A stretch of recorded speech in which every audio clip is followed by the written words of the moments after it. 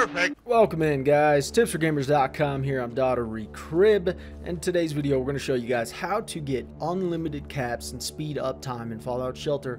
And yes, you're going to get unlimited caps. You're going to be able to speed up time. Time is irrelevant for you. So we're going to go over 4 main categories in this video. The first one's how to name your dwellers. Pretty simple yet very effective. The second part we'll go over is how to speed up time, and we really mean that. Speed. You can make 12 hours 30 seconds very easily. The third part we'll go in is how to get the unlimited caps, and the fourth one is how to find the bowler hat guy. So I'll be ignoring the bowler hat guy until I come across him, until I start talking about him. So if you hear him, just ignore him. The other thing is, guys, is we have a lot more tips on our website than what we're going to go over in this video. So make sure to click on the link in the description below after this video to check out more tips on Fallout Shelter. So we're going to get into our naming system, guys, and show you how we name them. It's very, very easy. So I could tell by their name where they work, what generation they are, who they're married to. I could tell all of that. Their last name guides me on everything about the dweller. So the last name is always, the first letter of the last name is always based upon where they work. So strength dwellers work, they do well. We actually got this bottle cap guy. We saved him in a mission, him and this root beer, and they come and visit us and give us some skosh every now and then. But anyways, back to the naming. And they talk too, that's the other thing. Back to the naming. So the first letter is always where they work, so strength dwellers work here. The second letter is based upon the alphabet, right? It's based upon, if it's A, it means they work in the first station.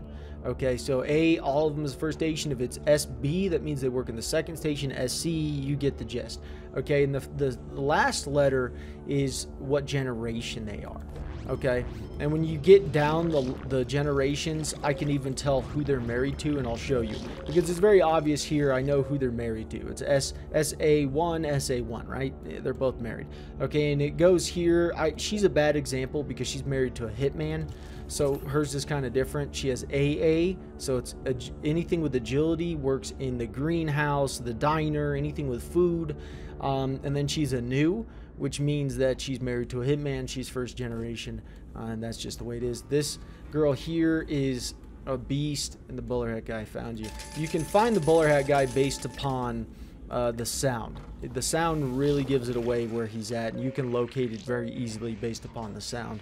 We'll kind of get into that here in the future. Moving on here, same thing. It would be PA. It'd be P, and then it's the first station of the purification station or the water treatment station. So it's P and then A, first generation. Same thing if we go to A here, A, B, so they work in the second generation of the garden or the greenhouse or the diner or anything like that, and then it's first generation. Now when you start getting to their children, right? So I could tell here, I don't know why I put this SA here. I think I messed up somehow or whatever, but it doesn't matter. So if it's a female and she's ready to be married, or just in general, I'll put these around her original name. So she is an SB, which means that's her, you know, her mother and father were there. She's second generation. She's married to an SA, and well, that actually might be his name. Yeah. So it's Samuel. Okay, so and that's when you get to, that's what it was. That's why I was confused. And that's what I was talking about here, is once you get to, you know, get in the future where they get married, you need to know who she's actually married to. The only way you could do that when there's multiple generations is I put in, for her middle name, I put the first 2 initials of her husband. Okay, or the first 2 letters of his first name. So it'd be SA, Samuel, and she'd be SA. So I know she's married to an SA, which is Samuel, and he's the only Samuel that we have. And same here is AA, and then AB, and then I didn't put his initials, but I never really moved them. But that's basically what I do. It's very, very simple, and that is how we name our dwellers. All right, guys, so let's talk about speeding up time. How do you speed up time? That's the key of this game. Well, understanding this game, you have to understand that the game is built upon time, right? The whole thing is structured on waiting. It's a time-based game, 6 hours and 52 minutes until they get to the mission. We have another one of our hitmen out there. He's been out for a day, 1 day, 5 hours and 3 minutes. Now, I don't have that much time to wait. I really don't. So you have to understand what the game is built on and how the game actually is structured by the developers, aka Bethesda. Well, time is based upon the individual device. Okay, and that is a key point in this. It is, oh dear God, just kill him, please. You get out of there, dude. Get out of there. You're gonna die. Let's send some of you in here. This is an entire family here. We have one family that does our entire, I don't know, get out of here, dude. You gotta get out of here. You die, it's gonna cost me 2,000 coins. I don't care. I'm over it. Doesn't matter. Anyways, let's go back to the time-based game here. Okay, so it's based upon the individual device, right? That means that if you change your device's time, it changes the time in the game. So we can see here 16 hours, right? Let's see if we can make that go quicker. So I'm just going to grab my device. Some tablets, like on my tablet, I can actually manually change the time, and instead of changing just the time zone. Okay, so I'm sitting at Mountain US and Canada time. So I'm going to go down, and I'm not even going to switch it in here. You can switch it in here and it'll just load. But instead what I'm going to do is I'm going to go to save and exit, right? So I'm going to save and exit, and then what I'm going to do now is I'm going to go to this island, and then I'm going to bring back up my Fallout shelter. And you guys can keep doing this. You can keep this process up, and we'll actually show you how to do that so you don't get confused, because this is probably one of the most confusing parts, because you're actually manipulating what the game believes. So you notice now when I log back in, everyone needs to be leveled up. Well, you can level up everybody doing this, and the game thinks I'm hours ahead. So when I click on it, they're there. 16 hours just passed into no time. Okay, he ended up dying. I'm reviving you, man. You're just too badass. I can't not revive you. There's no way. That's my boy. And then our other guys are there. So that's one way to do it. Now, how do we continue to manipulate time? Well, let's do it. We don't even have to save at this moment in time. Let's click this up, bring back up the date and time. I don't know why it's not showing. And what I'm going to do is I'm going to go back, and I'll just click on this one, right? The farthest one from it. It doesn't really matter. And you're going to hear a sound stop, right? You're going to hear a certain noise stop, and that's when you know it works. It hasn't happened yet. Sometimes it's quick, sometimes it's not. Well, one way you can speed up this process is I could go and rush a room. I'm still waiting for it. It's actually taking long. There it goes. Did you hear that? The sound stopped. So right there, I know that this works. So what I'm going to do is I'm going to hit save and exit. I'm going to go back. I'm going to go back to my time here. I'm going to put back on that island there. Remember, that guy was out for 23 hours, and we just revived him, so he's coming back into it. Now, 16 hours took me what? Maybe 30 seconds at most. I mean, you know, I would say it takes me usually around 15 seconds. You know, I'm not a time expert when it comes to this, but I know it's no more than 30 seconds. So once again, everyone needs to be leveled up. We got people that are maxed. And let's see, he's back.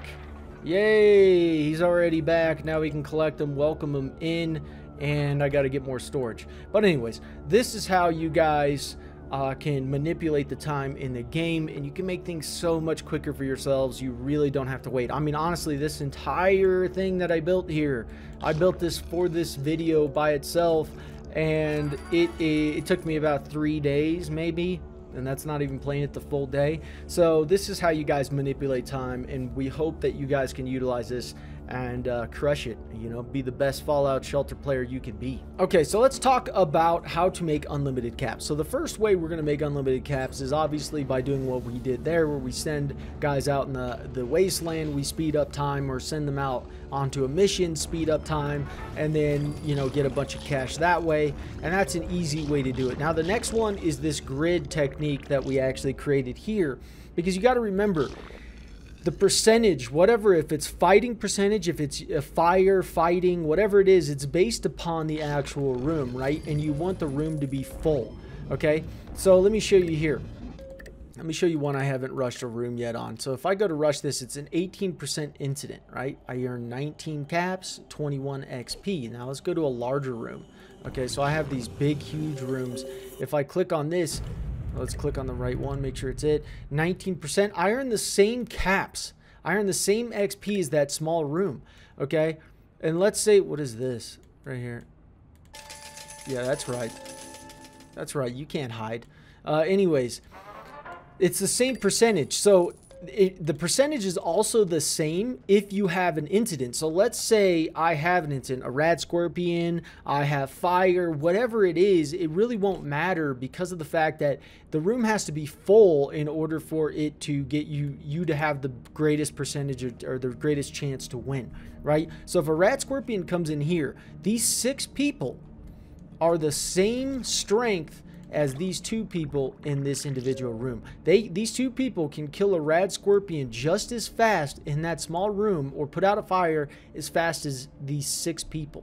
So it's actually going to benefit you to have this grid system that we set up here. So let's show you how this works. Now, if you rush a room and fail, it does hurt the happiness of your people here, but not enough for it to matter. You can easily get that back up. This is so easy to get back up by just making them healthy. You know, things like this. Very, very simple. And I don't know why these guys, I don't know what happened to them, why they all got so depressed. I think I left it on, the game on for a while, walked away, and I just didn't realize it, and they were getting attacked, and I wasn't healing them. So I think that's what happened. But anyways, so let's go to one here. I already rushed them a few times, but I'm going to rush them. I had 24,800. Okay, and remember that time is on your side. You can't rush this room right now because of this. So I'm going to activate it. I got a 28% chance of an incident, right? So the time or the actual percentage is on your side. So I'll even rush them even if they get high. 66%, why not? I'll rush them. If I get a rad scorpion, I could take care of the rad scorpion incredibly fast. Even if it's a fire here, incredibly fast. I'm just going to heal these guys just because I'm just going to heal them. So watch how fast they put out this fire. Let's just keep rushing as many rooms as possible. And that's why I go 4 sections down. And let's just keep going. 28% chance there. I've already rushed the rooms just a little bit. So even if I fail, not a big deal. There's a fire. Big whoop.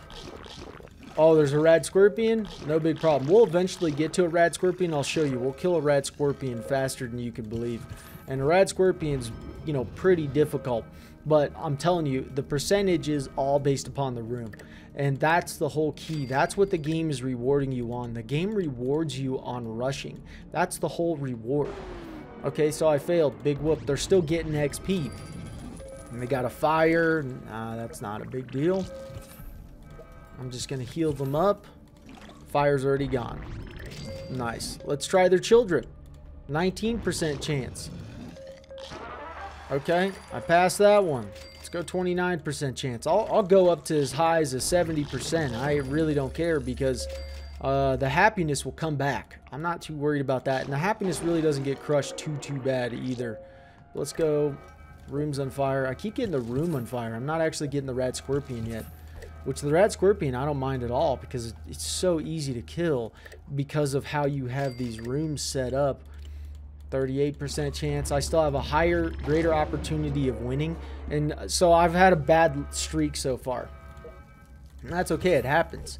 It's the name of the game. You're going to have bad times where you're not going to succeed all the time. If you're trying to succeed all the time, it's a very horrible way. If you are afraid to fail, I guess I should say, then it's a horrible way to make money.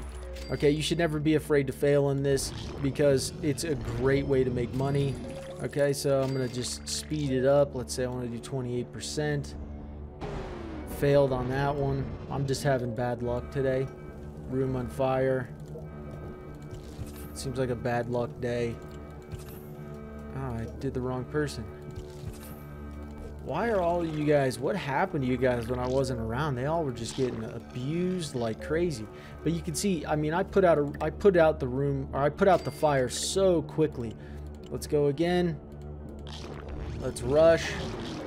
Failed again, man, boys, my luck is trash butthole today. Okay, so she's got a baseball bat. So here's a rad scorpion. Dead.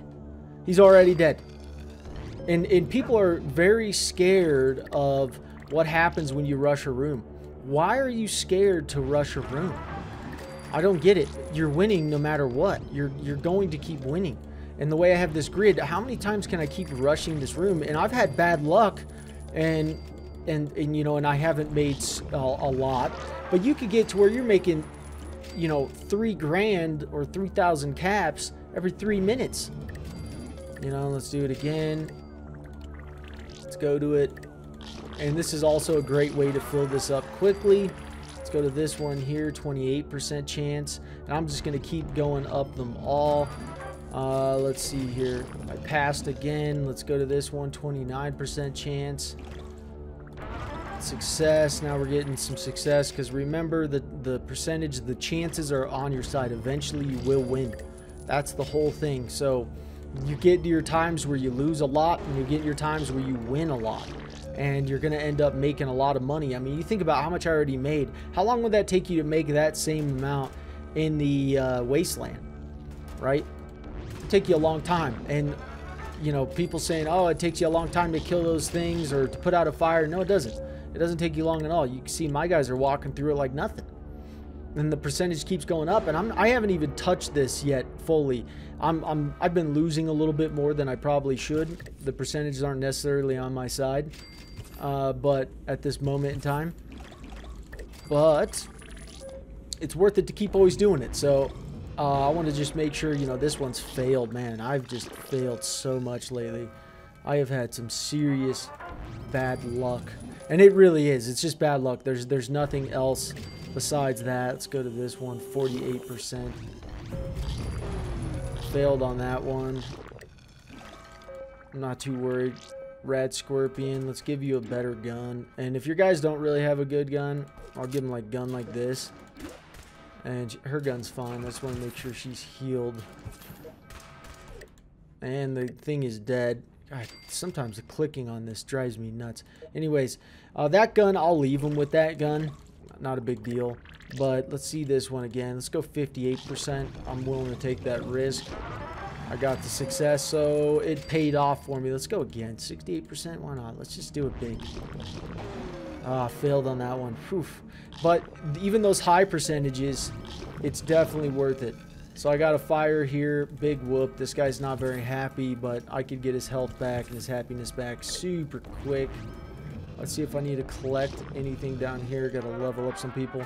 And this is also another great way to level up a lot of people. But anyways, I'm thinking you guys are starting to get the gist here on rushing them. You can see it's really not that bad. It actually keeps the game more entertaining as well. You can rush for a long time. And I didn't actually make that much money compared to what I usually do. I usually burn through these pretty quick. I'll do all the 19% first, and then I'll just go around in a loop, do the 20%, then the 29%, and then I just keep doing that. Next thing you know, you're sitting at 10,000 more caps than you had previously, and you're also leveling up all of your people. And when you come across a bowler hat guy, I actually just heard him, but I'm too busy collecting this stuff. Anyways, when you come across the bowler hat guy, what you're going to do is you're going to actually move your screen. So you want to actually get somewhat close, and I could tell he was somewhat over here. But you'll hear the sound, boom, boom, boom. And if you have headphones on, you'll be able to actually hear where he's at based upon, you could kind of grab something and do a little bit of circle, and then you'll start to hone in on where he's at based upon the sound, because it'll go in one ear or the other if you're in a headphone. Now, if you're playing on a device, it doesn't give you one side or the other that much. You can kind of hear it fade or get louder. That's the best way. Or the other way to do it is to put your mobile device on vibrate, okay? And it'll vibrate when the guy is there. And so that's another way you guys can do it. You'll hear your device vibrate, and then you know the bowler hat guy's there, and it's onto the search. Another great way is look at the elevators as well. If you see a green, that means someone could be in the elevator, and you could quickly search through and then go from there. So that's a great way of detecting the bowler hat guy into making a lot of money as well. I hope that you guys learned something from this video. I hope you guys now crush it, and you guys absolutely obliterate this game, and you become the best Fallout Shelter players that there is. Make sure to go check out our website, guys, tipsforgamers.com. We have the link in the description below, and on top of that, subscribe if you're new, and we'll see you guys in the next video. Take it easy, everyone.